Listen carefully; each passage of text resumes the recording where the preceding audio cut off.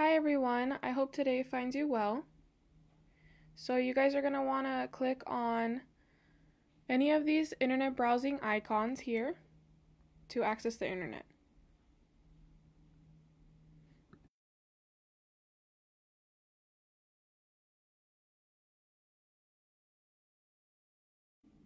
Once you have opened the internet browser, you are going to type in DigitalLearn.org in the search bar, followed by the Enter key on the keyboard.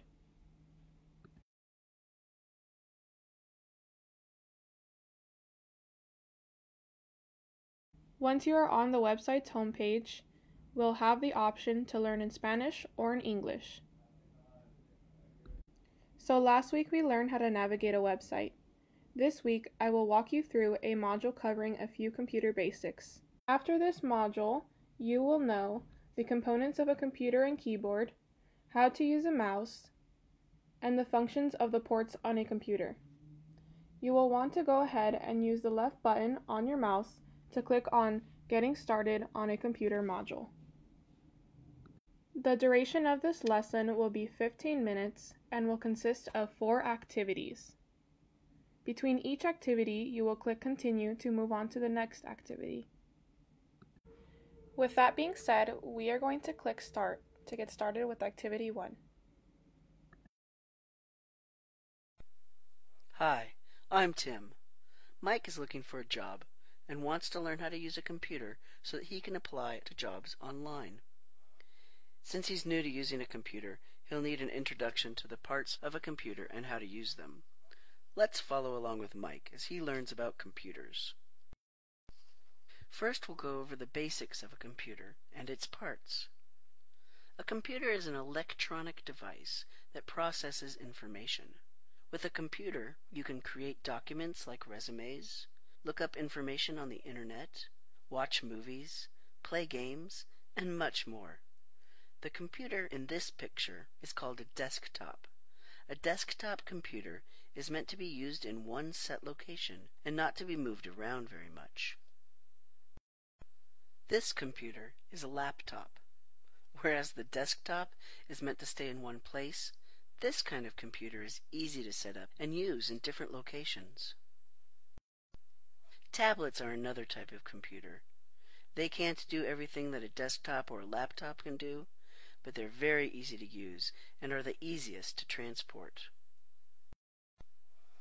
Many computers out there are known as a PC, which stands for personal computer. The computer on the right is a PC, and it is made by companies like Dell and HP. Another type of computer is a Mac, which stands for Macintosh, and are made by Apple. The Mac is the computer on the left. These two types of computers work a bit differently. For some of the other classes on this site, you'll choose between the Mac and PC for the lesson. But for this topic, they're very similar. A desktop computer has different parts. The computer case is what holds the main parts of the computer that make it work and process the information. The monitor is the part of the computer that shows visual information, such as the text and images. The keyboard and mouse are the ways that you can communicate with the computer and tell it what to do, similar to how a remote control is used to tell your TV what to do. You can learn more about these parts of the computer in the following lessons in this class. As mentioned before, we are going to click Continue to move on to Activity 2.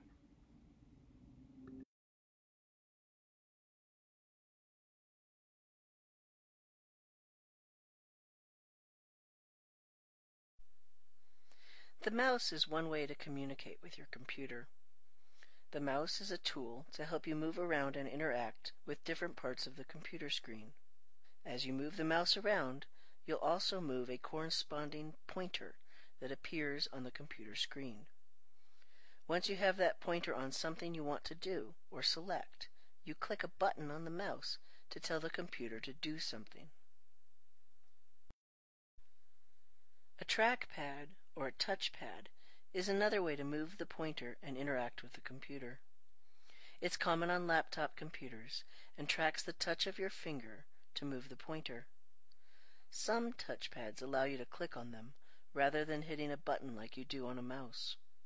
Others have left and right buttons that are similar to those you have on a mouse. In order to use a mouse effectively, it's best to hold the mouse as seen in the picture. Mike places his whole hand on the mouse and places his index finger on the left button and his middle finger on the right button. The rest of his hand rests on the sides of the mouse to help him move the mouse. When you are moving the mouse, remember that you are just sliding the mouse around, not turning it. Let's practice moving the mouse. Using the mouse, move the pointer on the screen so it's over the number 1. Then move it from the number 1 to the number 2, then 3 and 4. Try this for a few seconds until you get comfortable moving the mouse and getting the pointer to a specific spot on the screen. Don't worry, I know this takes some getting used to, but with practice you'll get it. Click. Most of the time, when you want to select something on a computer, you'll move the mouse to get the pointer where you want it, and then press down on the button on the left of the mouse. This is called left clicking. Left-click the blue button now. Great job! The button on the right is often used to show a menu of options. Pressing down the right button is called right-clicking. To see a sample right-click menu, right-click on the purple button now. Great job! The pointer of the mouse that appears on the computer screen appears differently based on what the mouse does over certain parts of the screen. The pointer will look like the arrow labeled normal when it's just moving around the screen. The normal pointer is also what you'll see when you're on a desktop icon or other similar items you can click on to open. When the pointer is on a link to a website, a button, or other items you can click on, it'll also appear as a hand. The pointer will look like a capital I when it's over text you can click on. When the computer is processing information, the hourglass will appear to tell you to wait. Also, the pointer will appear as an arrow when you are resizing or moving windows, something you can learn more about in the Intro to PC or Mac classes on this site. Click the green button when you are ready to move ahead. Drag and drop is another thing you can do with a mouse. To move something from one area of a computer to another, you place your pointer above the item you want to move. Then press down on the left button and don't let go. Keep holding that button while you move the pointer where you want the item to go. Once you have the pointer and the item where you want it, lift your finger to stop holding down the left button. Let's give drag and drop a try. Here you see some documents on a desktop, along with a recycle bin and a folder. For each document that has a green check mark, drag it to put it into the folder. Move the mouse pointer over the document, press down with the left mouse button, and hold. Then drag over to the folder icon and let go of the left button. For each document with a red X, drag them over to the recycle bin. Click the green button when you are ready to move ahead. Great job! Now try clicking on the Explorer icon to open a browser. It's the blue E on the desktop. One way to get more practice with the mouse is to play the game Solitaire on your computer. PCs come with this game because it's so helpful for learning to move the mouse, clicking, dragging, and dropping. On Windows computers, you can find Solitaire by going to Programs, then Games, and you'll see it listed there. Go ahead and click Continue again to proceed to Activity 3.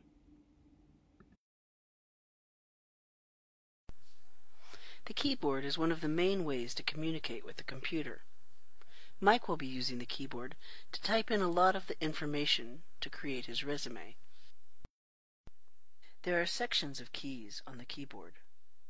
This area is the main portion of the keyboard and includes the keys you'll use most often, such as the letter keys, the space bar, and more.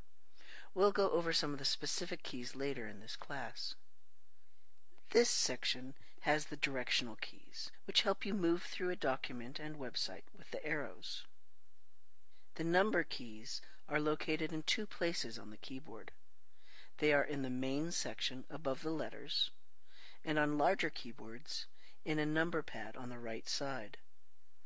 This area of keys can be either arrow keys or number keys, depending on whether the number lock key is on or off.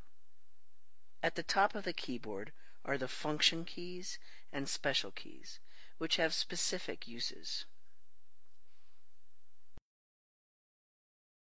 See the keys outlined in orange?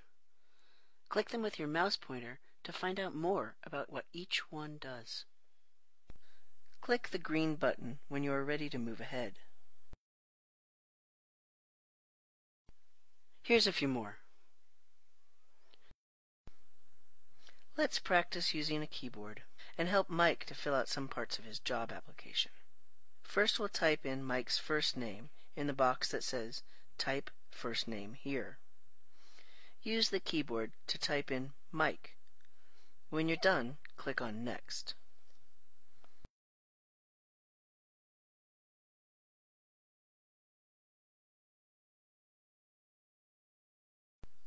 Great! Now type in Mike's last name in the box that says Type Last Name Here. Mike's last name is Harris. Use the keyboard to type in Harris. When you are done, click on Next. Good job! Now type in Mike's phone number in the box that says Type Phone Number Here. Use the keyboard to type in 202-867-5309. Then click on Next.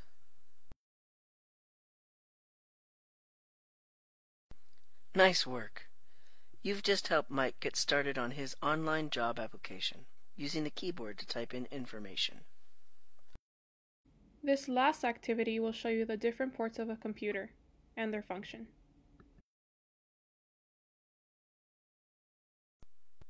Things you use with a computer, such as a mouse or headphones, connect to the computer by plugging them into openings called ports. These ports are often found on the back of a computer case for desktop computers and around the sides on laptops. Two of the most common types of ports you'll find yourself using are the USB, seen on the left, and the headphone jack, seen on the right. The USB port is common for things like a mouse, webcam, and smartphone. It's also used for a storage device called a USB drive. These drives, as seen in the picture above, are a great way to save your work if you're going to use a public or shared computer. They can be plugged into the USB drive of a computer, and then you can save documents, images, and other things to them. Once you're done working, you can just take the drive with you, and you'll have all your work. USB drives are also called flash drives and thumb drives. Headphones often use a USB port, or sometimes they use an audio jack. You may find that there are ports on your computer that you don't recognize. In that case, you can consult the manual that came with your computer, or ask for help at your public computer center or library. At the end of the lesson, you will receive a certificate of completion and you will have the option to download it or review the courses you learned. Here are a couple websites you can access to practice typing and using the mouse. I will also provide these links and an activity sheet in the comments below. You can also type these websites in the search bar of your internet browser.